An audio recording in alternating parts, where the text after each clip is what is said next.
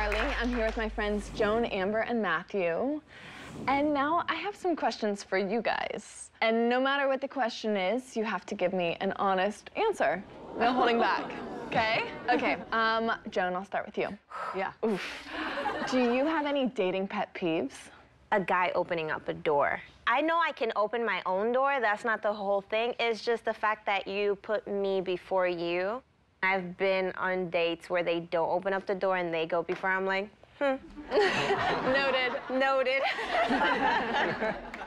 Okay, what about kissing on the first date?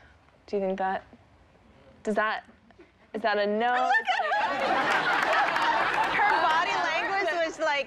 I think if there's chemistry, I think a kiss is appropriate. It says a lot. Yeah. Matthew, I feel like you have... No, I'm all for kissing on the first date. And actually, this is in the movie, is that difficulty between, you know, how to bridge that mile-long gap when you're trying to kiss someone.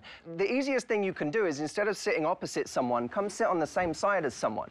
Because if you're next to someone and having a conversation, it's so easy to touch here. Whereas if we're at a dinner table and we're opposite, already now, when we leave, it's going to be harder to kiss. I agree. And what about one piece of dating advice from each of you? Okay, Joan. To have a good sense of humor.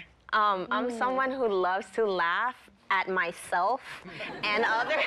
So it's like, if I know you have a good sense of humor, you can take a joke. You take yourself seriously enough, but you're confident that you can, you know, make a fool out of yourself. And it just makes it so easy and just like chill. Perfect. Amber, best dating advice? Oh, boy. My mom always said, people tell you exactly who they are, so listen. Your mom is so wise. She kind of is. Yes. She's like my Yoda. She's dropping the knowledge. She totally is. Amazing. Okay, pro over here. The best dating advice. Make a list of everything you want in a person, and then look at that list and ask yourself how many of those things you are already. Be the person you want to date.